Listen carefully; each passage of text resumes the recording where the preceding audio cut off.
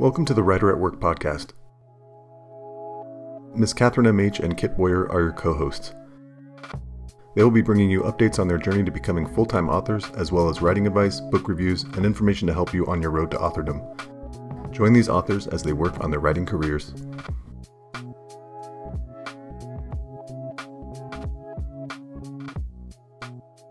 Ms. Catherine M.H. here with your co-host, Kit Boyer. Today, we're talking about how to write relationships, LGBT plus style. But first, it's been a while since we chatted. What's your goal for 2022? I don't really think I have a specific goal. I submitted my chapbook to a couple more places. I plan on self-publishing it if no one picks it up. And then I also want to refocus on this podcast. What's your 2022 goal? So since I got COVID over the holidays, yay me, my year has started off a bit differently than I had started planning in December. So I veered off and looked into how I wanted to focus my time and came up with the Word of the Year challenge that I see a lot of people doing. It's kind of a cool idea. So mine is the word hygge. It's a Danish word that's hard to translate as one word into the English language, so it's more of a way to be. I want to try to look at the year as a way of being relaxed and being happy and comfortable with what's going on around me and less stressed out. That's awesome. And that's spelled Hygge? Yep. That's really cool. I've heard of that concept before, and it's always really interesting to learn about words in other languages that we don't have a direct translation for. That actually does remind me of Wu Wei, I think it's called, which is a concept in Taoism, which is basically like go with the flow and don't let things stress you out. Don't try to go against nature, against the flow of the river. Just go with the river and see where it takes you. So I do really like that concept. All right, so it's February. Yeah. Love month. Can you believe it's already February when you're listening to this? This February, we're going to be talking about relationships, LGBT+, and how to write them, how to include that kind of stuff in your stories if you don't already.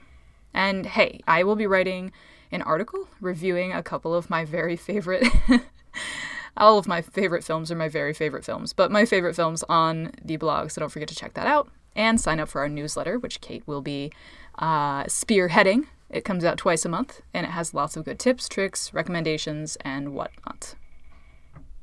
All right, so let's get us going with our first point. Okie pokey. First tip for writing fiction featuring GSM characters, I'll talk about what GSM means in a little bit, is to do your research. Explore all the letters, and take it slow.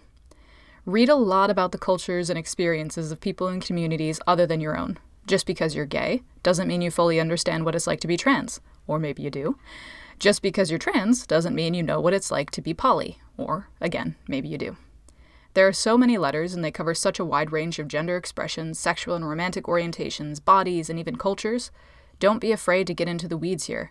A good way to get more info is to go to the library for books written by and about GSM people, or ask your writing friends, because some of them probably are different than you.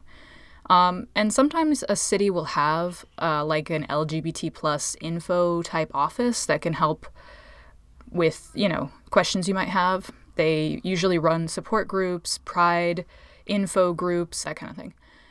Also, make sure you're using the right terms for things. For people, for identities, for bodies, for lovemaking, for relationships, for surgeries, for your genre, for the cultures of the world you're making or writing about. So GSM stands for Gender and Sexual Minorities, which is a shorter and more inclusive way of saying LGBTQIAAP+.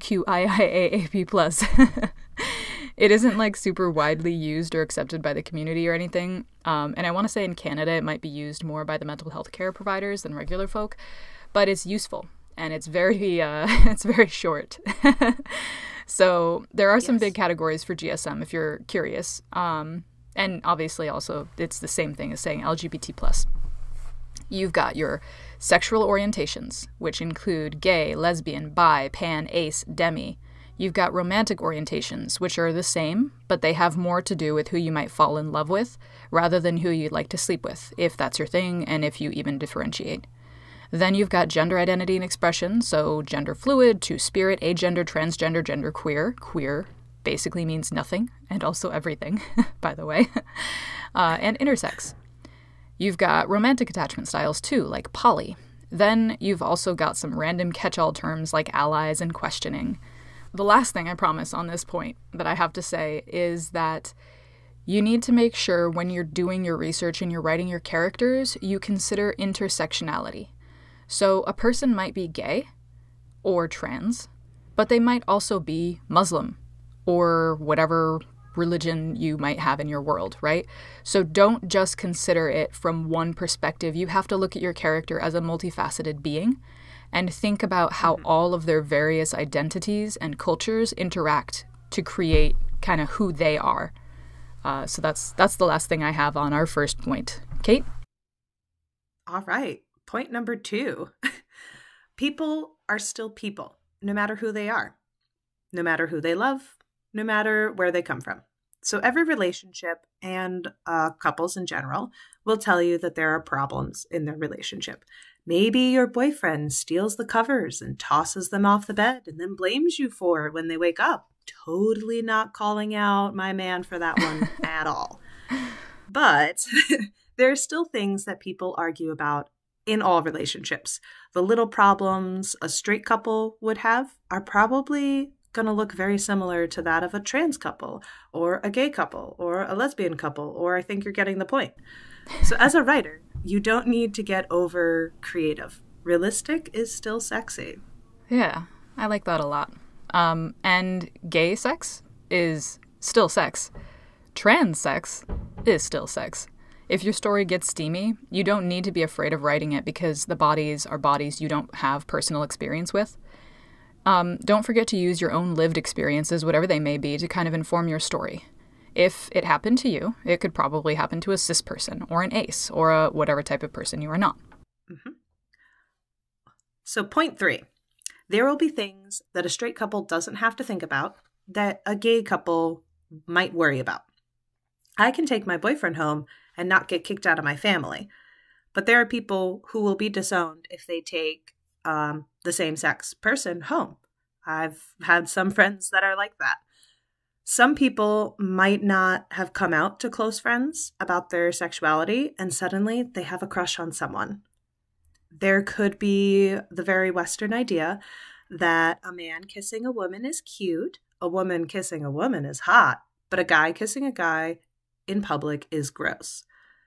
So these strains will add conflict and personality and character to your story. So don't be afraid to also have them there, because those are realistic things for this community. And a little more on that from the perspective of a gayish person. I'm myself solidly pan, but I settle down with a lovely gentleman. So it's kind of like my gayness is invisible. But you also don't need to go nutso on external gay or trans-specific troubles if you don't want to.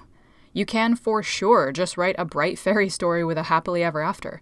It's just up to you how you want to write and what you want to emphasize. Maybe varied identities are built into your world as normal. That's okay. That's great, actually. It can be exhausting to always feel, even in fantastical fiction, that who you are is a problem. An example of this that I can think of right off the top of my head is a webtoon, and don't worry, because later in the year we're going to be doing an entire episode where we just fangirl about our favorite webtoons. But this webtoon called Mage and Demon Queen features a gay relationship as the main focus, 2 women, and it's not weird in their world.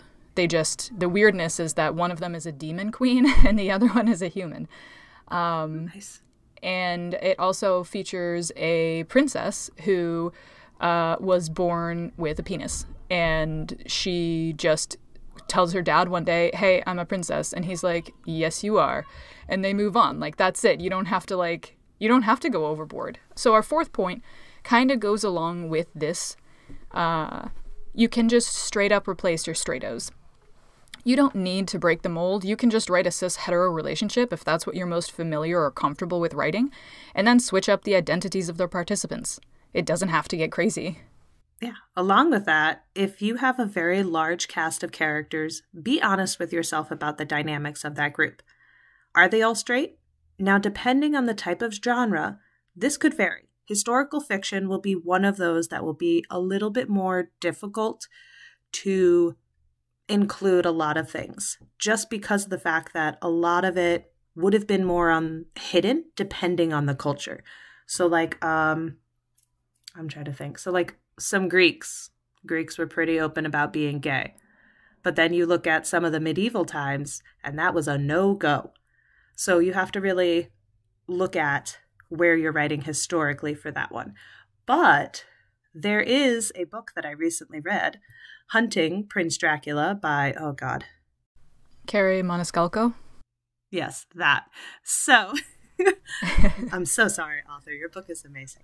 And it's written in the late 1800s, and she incorporates a lesbian couple right into the story. And she does it in such a way that it seamlessly worked with the historical aspects, that they do talk about how society will look down on them, how they have to stay hidden because of that. But it wasn't such a blaring focus that it took you out of the story.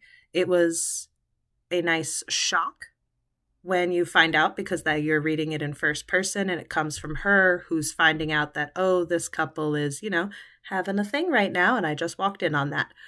And it goes from that to being oh, people are just people, and they look at me badly for the job that I want to do, which is cutting people open, by the way. So she just became very accepting and let it move on, which was cool because it didn't affect the story in a way that would have pulled anybody out. So do think of how you can include it, but also think of the genre that you're writing in, because that will help determine how to do those points. So you don't need to go overboard either. But if you're writing about today's time, think about how many people identify in different ways. For an example, my main cast for my space opera is about 42 characters. But in book 1, which is set in 2023, I have 1 bi male, 1 gender fluid person, 2 pansexuals, 1 asexual, and 10 heterosexuals that I focus on in that book. I originally wrote them all out on a piece of paper and as straight characters. And when I went through and started learning my characters, I started to really see who they were, and I was able to incorporate that and genders and eventually races right on into the story without any complications for me. Pro tip, don't forget to go back and put in correct pronouns and names for the people whose identities you change. Mm-hmm. Point 5 is super important. Write what you know. We know this. We're told this all the time. And going along with that idea of writing what you know and what your experiences are, make sure that you keep in mind own voices. You want authentic stories by real people, about realistic people. So don't jump into a personal tale that isn't your own. You know what I'm saying? Mm-hmm. It's fine to have an ace character, main or side, regardless of your identity. You should write about all kinds of people and experiences. It's not fine, though, to write about how hard it is to be an ace, a personal memoir, a tale of rejection and redemption.